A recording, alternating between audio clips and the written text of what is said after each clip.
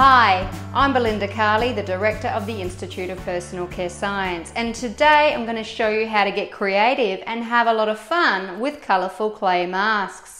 I'm also incorporating customization, personalisation and minimally disruptive formulations into this one presentation so that you can see how easy it is to get creative with your formulations, ensure efficacy and use the one base across a whole range.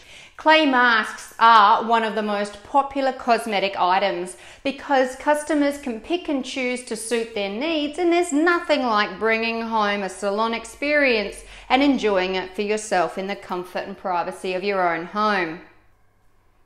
You can also tailor-make and manipulate your mask formulas to create a range of products specific to different consumer needs.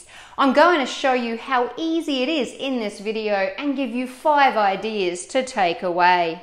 Let me show you how. So before we look at some concepts that you can take and use as they are or manipulate to suit your own company philosophies, I want to talk you through the minimally disruptive formulation base that I've created first. Now, the reason I've done this is so that you can use the same materials across all the range so you can achieve good economies of scale even if you're a small producer. And because I'm going to be adding all sorts of actives, iron oxide, zinc oxide possibly, charcoal, clays, because I'm going to be adding so many different materials to this base, I need to make sure it's going to tolerate all sorts of actives, all sorts of colorants, and whatever the required pH may need to be. So in this particular base formulation, I have started by using 10% glycerin. Glycerin is an unsung hero in a lot of personal care formulations. It's an osmolyte, so it will help draw the actives into the epidermis so that you can get good results. It's also a humectant, which means it will add suppleness to the skin without greasiness. So skin will feel more moisturized and look more supple and regenerated after application. I've kept the lipid content of this formula low so that you can create wash-off masks or make them leave-on masks that just get wiped away with a tissue gently after application. That's also why I've only used inorganic colorants in the bases so that their large particle size won't cause any potential irritancy. They have less regulation restrictions, so you could formulate the same product for multiple countries. And I'm not using FD&Cs, so you don't need to worry about batch certification or potential allergies in your end user. I am using a very special polymer in this formula, one you've probably seen me use before. It's my go-to polymer to stabilize formulas even when they're going to be in very challenging environments, and that's Sepimax Zen. Now, I've used the Sepimax Zen because it will tolerate all sorts of electrolytes and charge, meaning that I can add all sorts of actives or colorants or oxides into this base and it won't destabilize the formula. I've also used a really reliable non-ionic high HLB emulsifying wax to build body and structure to my cream. You can still see it's very glossy. It has got a great structure to it. So it's going to stabilize the emulsion, and of course the polymer and the emulsifier that I've used will help stabilize any of the clays, pigments, or any other materials I might add to this base formulation.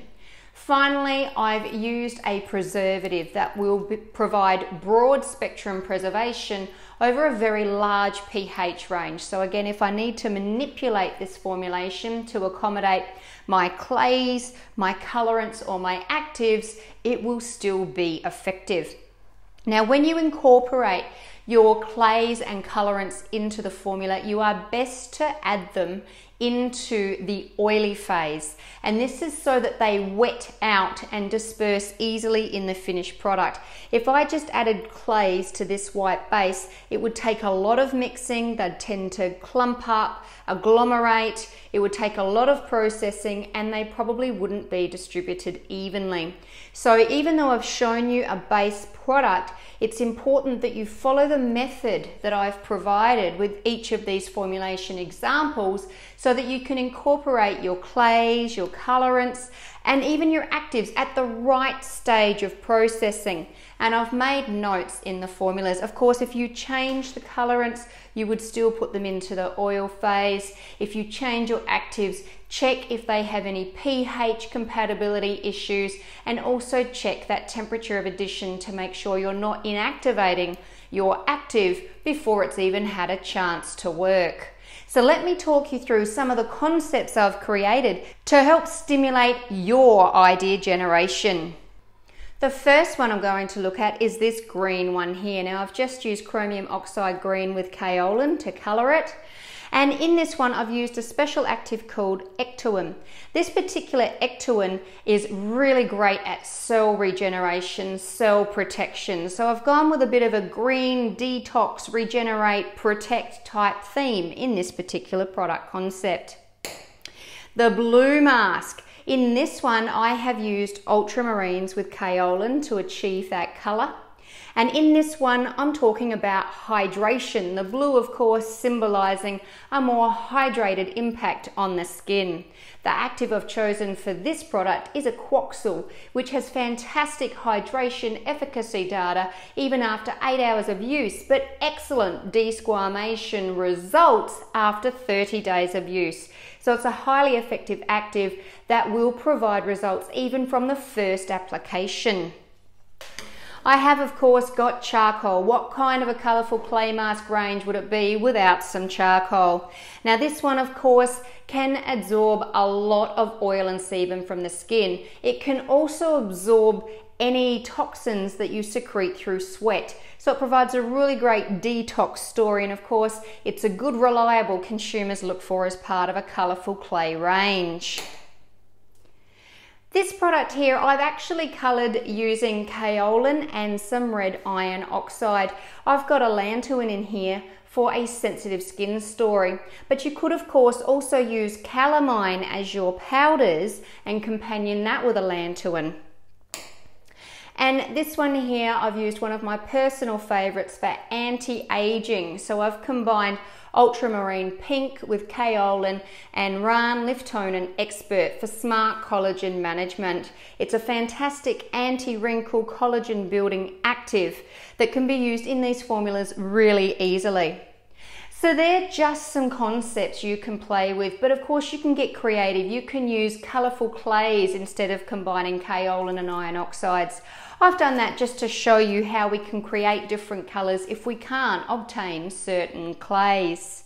I've incorporated a variety of actives for product story, and I've made a base product with glycerin to help with that humectancy as well.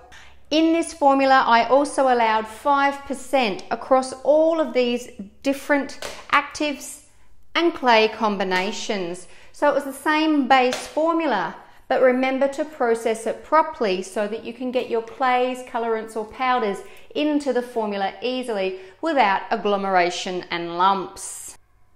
And that's how it's done. So you can give your consumer a personalized experience they can mix and match with good efficacy and results so that they can get the products they're looking for specific to what their skin needs. Happy formulating!